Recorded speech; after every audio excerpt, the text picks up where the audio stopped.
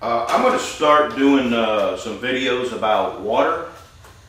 I've come to realize that without water, nothing else matters. All the other preps you've done, all the other food you've stored, guns, ammo, hardening your home, none of that matters without water.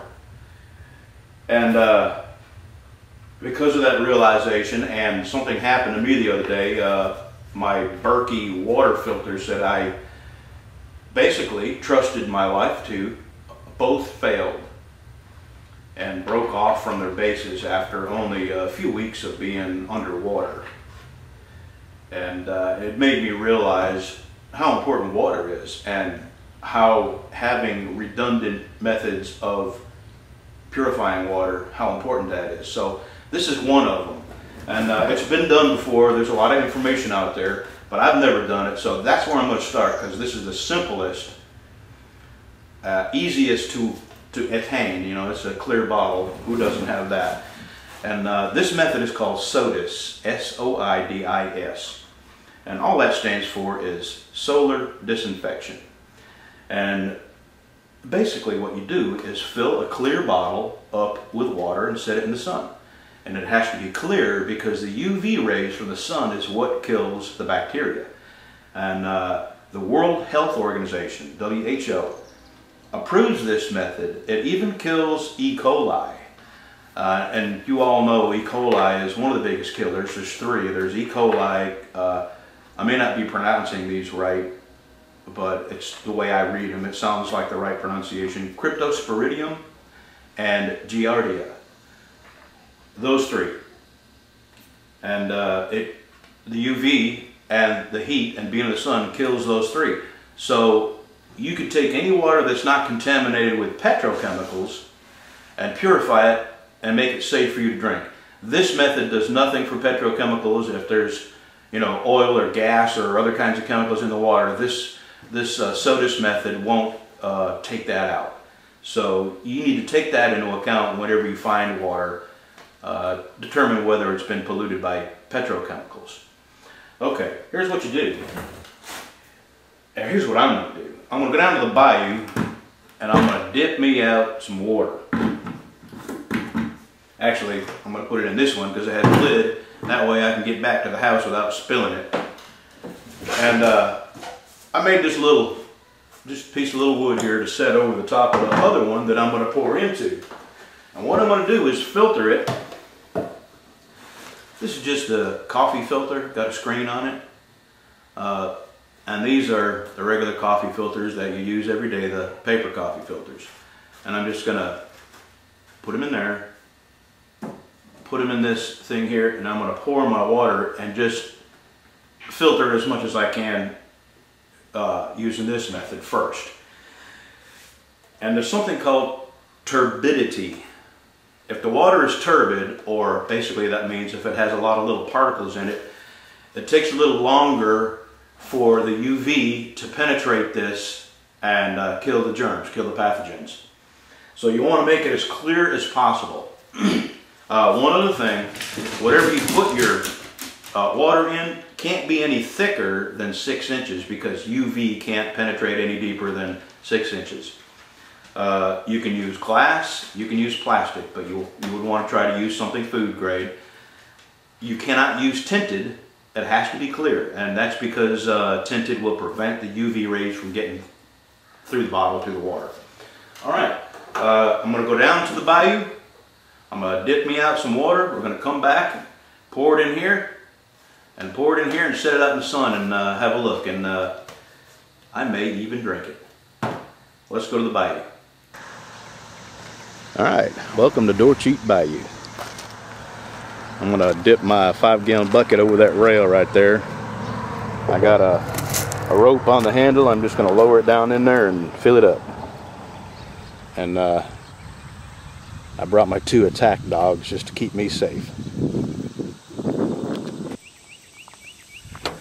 I don't know. It's kind of dark. Let's put the lid on, carry it back.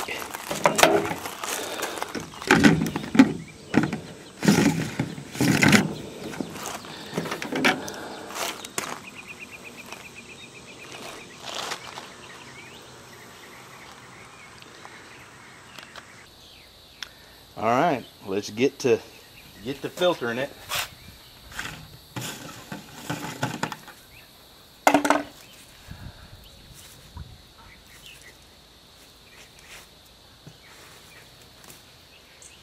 Get away, Breezy.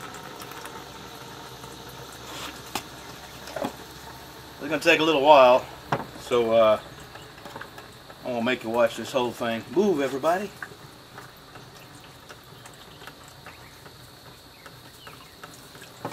Move. All right, I'll get enough of this to fill that bottle up, and we'll be back.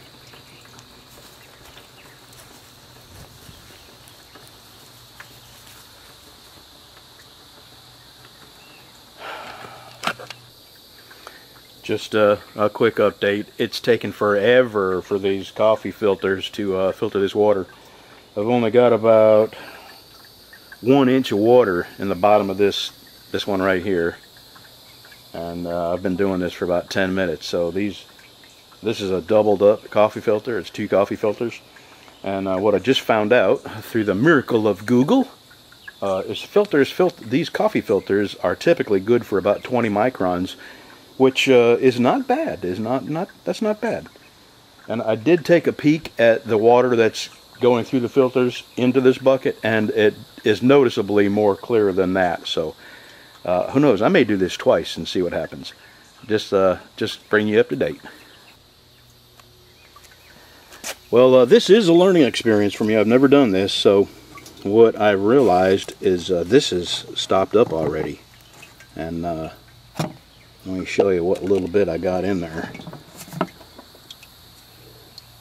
There is a difference in the color between this and that, but I think what I should have done is poured this water through maybe a piece of cotton or a nylon, something like that first, and then went to the coffee filters, because I've started with this, so I'm going to finish with this. I'm going to take these 2 coffee filters out and replace them. And I think if I get probably another 3 inches or so in there, I only got about 1.25 inches of water that's gone in there. I think that'll be enough to fill that 2-liter bottle up. But that's what I'm going to do. I'm going to take this out and put 2 more filters in there and keep going. But in hindsight, I think I should have poured this through a t-shirt, maybe a pair of nylons, something like that.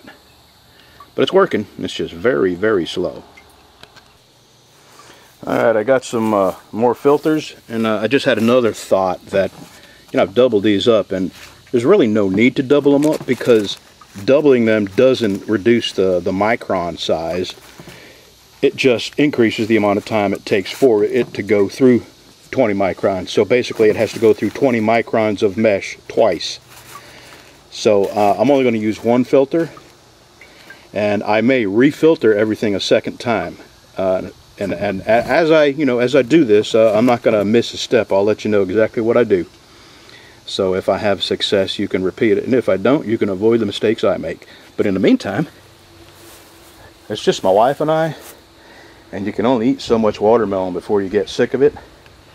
And let's watch my chickens have a blast. Follow me.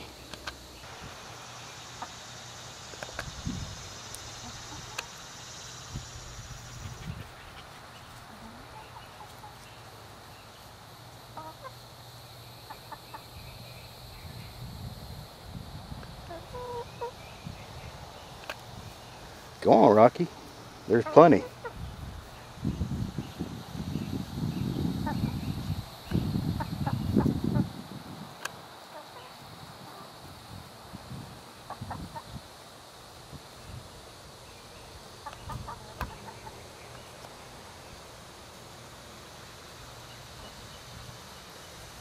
I'm not gonna bother you. Don't sneak off.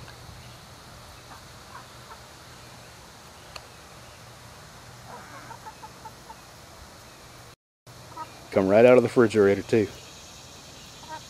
Alright, let's go have a look-see for some eggs, and then I'll leave you alone about my chickens. Got any eggs in here for me, girls? No? No? Well, it's still early. It's like 9:30 in the morning.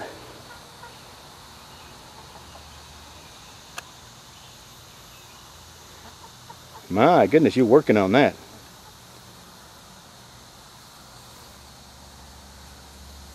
I don't know why chickens are so interesting to me. I mean, there's no doubt. I love my chickens, but there's no doubt in my mind that if I were to like pass out in here, they would peck my eyeballs out. I just wanted to take a second and explain a little bit more about turbidity, turbid water. If you look down in, I don't know if this will pick it up, in the bottom of this bucket, some sediment has already, just in 30 minutes or so this bucket has been sitting here, some sediment has already settled at the bottom of this bucket. So that might be an even smarter thing to do when you dip a bucket of water out of a bayou or river stream. Let it set for an hour or two so the bigger stuff settles to the bottom. And turbidity just means the matter that's in the water, and in this case it's you know, vegetable matter, some sand, vegetation, not vegetable, vegetation, leaves, stuff that falls in the bayou from above, bird poop, fish poop. Oh yeah, fish poop in water. So that's turbidity. And the darker the water, the more filtration it requires. And the darker the water, the longer you have to leave it out in the sun. And there is a point, and I'm not certain at what point that is, but there is a point where UV won't penetrate, or penetrate just the first inch or two. So you might use a smaller bottle. If you have really turbid water, you might use a 1 liter bottle or a small Coke bottle or something, because you want the UV to penetrate entirely the vessel that's holding the water. Alright, I'm fixing to, this is my second filter. I'm fixing to change it out and put my third one in. And I don't know if you can see. Breezy, don't get away from my filters. That's the first one there. I don't know if you can see how brown it is. Can you see what I got in there? It's I would say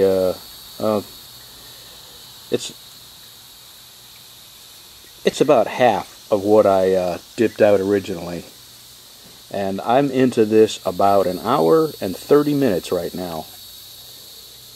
And my point is, drinking water is going to take a lot of time and effort. A lot, and way more than I thought. So geez, if you, and the amount of coffee filters I've used, I'm going to stop filtering right now, and I'm going to put another coffee filter in there, and I'm going to refilter this one more time, and then I'm going to go for it. I'm going to put it in my bottle and set it in the sun, and we'll get to that point in just a second. But I just wanted to tell you, an hour and a half I'm into this, and I still don't have purified drinking water yet. So it's way harder than my expectations were. It's going to be a full-time job. If you don't have access to clean water, it'll be a full-time job finding it and making it drinkable. And the amount of filters, if you thought, you know, one was enough, maybe 10 times that amount, because I'm surprised that these filters stopped up so quickly. Now, I did learn something, that when I dipped this out of the bayou, I should have just come here and let it set, you know, a few hours for the heaviest part of the matter to settle to the bottom, because that's probably what stopped up my first filter so quick. And there's the second one. That's just as dirty as that one, and I'm sure the third one is too. So I'm going to keep at it. Alright, it's 11, and the reason that's just significant is because I'm going to set this out in the sun for 6 hours. This is still not as clear as I'd like it to be. And there's still debris in the bottom that got past the filters. So, about an hour and 45 minutes to get to this point here. And I'm still not ready to drink it yet. See if I can do this one-handed without tipping over the bottle.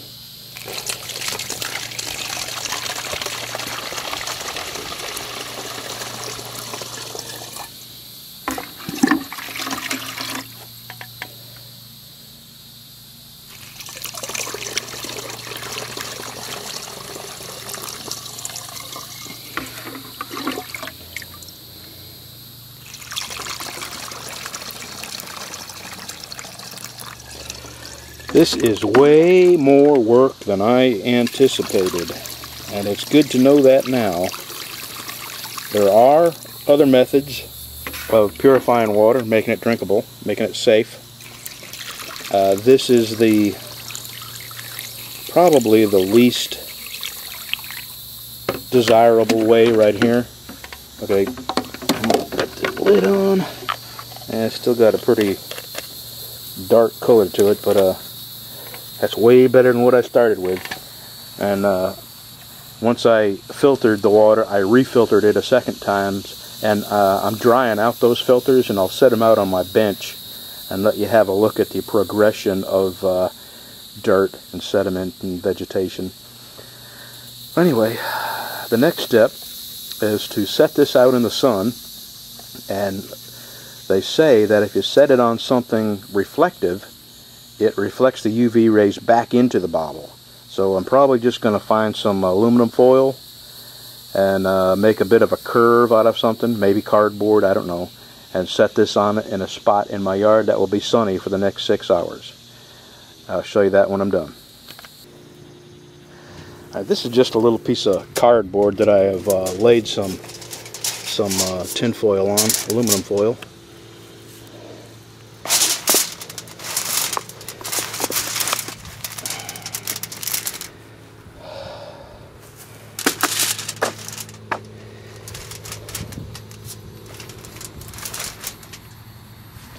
All right,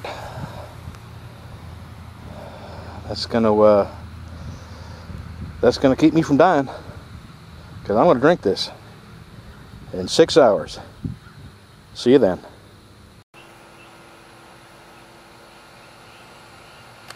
It's almost time.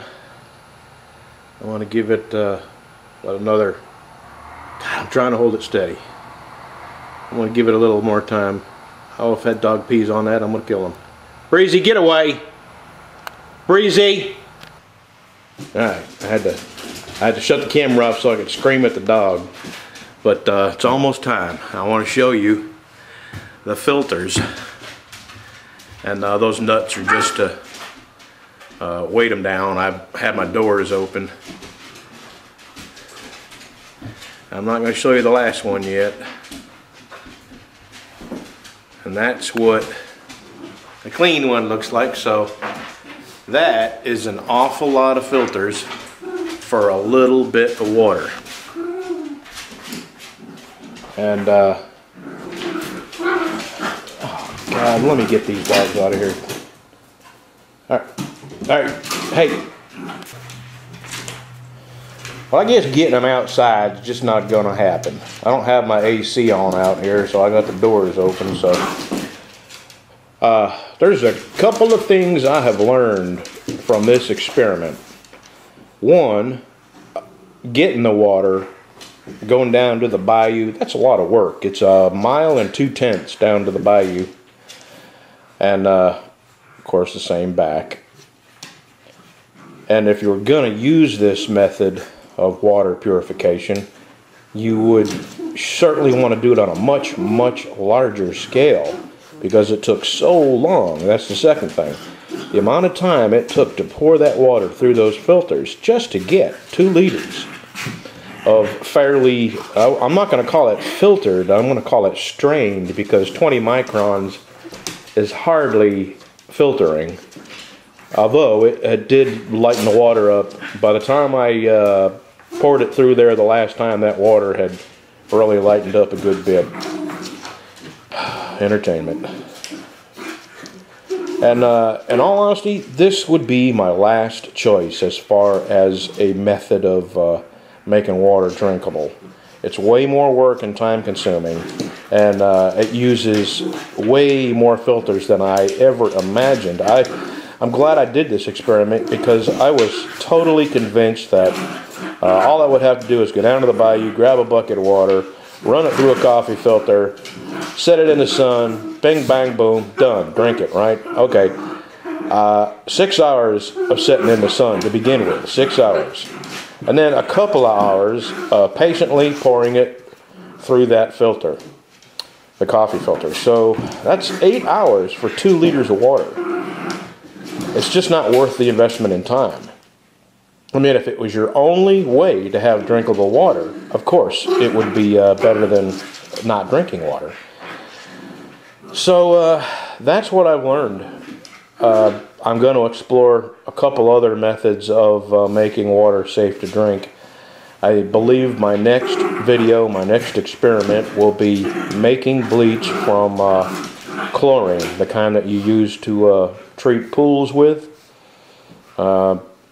and using that to treat water that I pull out of the bayou. I'll have to filter it. It's still going to be a long process to filter it, but you know, it eliminates the 6 hours sitting in the sun. So that'll be one video, and then the final video will be the bio sand filter, which I'm still working on gathering the components for that. Gosh, sounds like a stampede. So anyway, we'll get there. This is of the 3 methods, this would be the last resort as far as I'm concerned, simply because of its need for so many coffee filters and its need for so much time investment. Okay, I'm fixing to walk out there, grab that water, bring it in here, and fill up my red Solo cup. Be right back.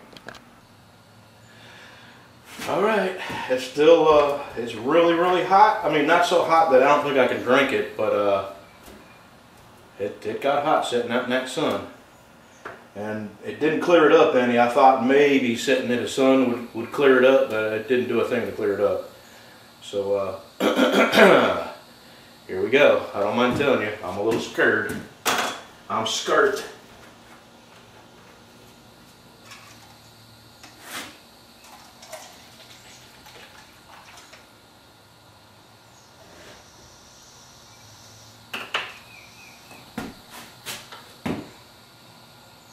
Doesn't have a smell to it.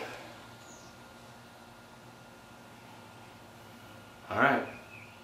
Salud.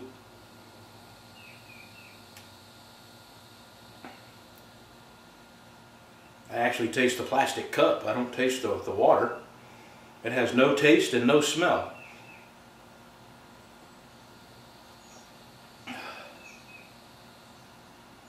Well, that's not bad at all. I mean, you really can't tell. That's bayou water. That's pretty amazing. I would expect it to have a funky taste and a funky smell, and there's neither. Huh. I'm really surprised. Well, no doubt about it, it is a viable possibility. But like I said, this is not something I would do as a first choice. So, when I put this video up, if I answer your comments and there seems to be a porcelain echo, you'll know why. Thanks for watching.